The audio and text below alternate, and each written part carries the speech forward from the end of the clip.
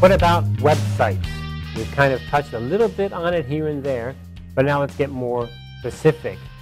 So here we have the last name first and first name last. So Homikel, Stephanie, period.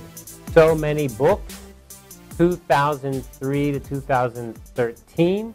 And here's a website address. Okay, what do we have here? Let's break this down.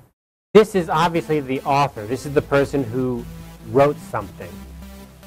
What's the title of what they wrote? Well, so many books. Now, is this inside parentheses? No, it's not.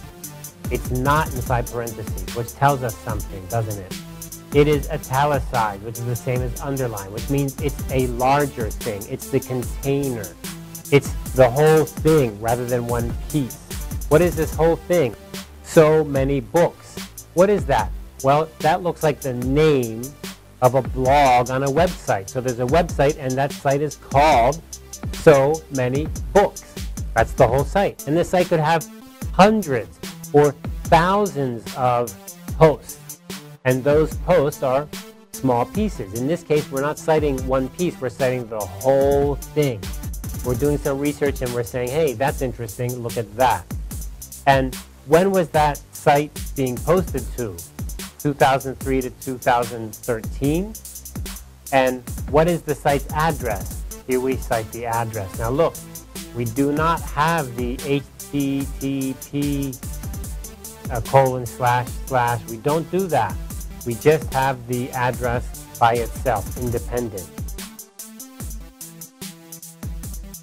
What if somebody sends you an email and you want to use that in your research? Well, you can do that also. We begin with the very basic one, right? The author. Who sent you the email? Who's the author? And in this case, very simple. Use the name, and what do? Remember, last name first, first name last. So in this case, Boyle, last name Anthony, and middle name is T, and then we have a period. Now then, we have a quotation mark.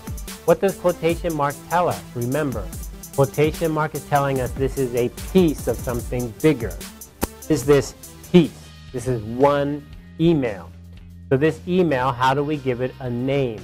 Well, we use the subject line. So the subject line of this email, whoops, back here. The subject name of this email was R.E. Utopia. And then we specify, received by Daniel J. Cahill.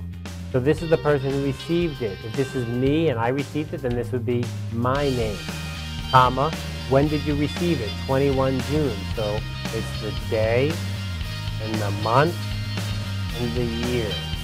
And there's no commas in there at all.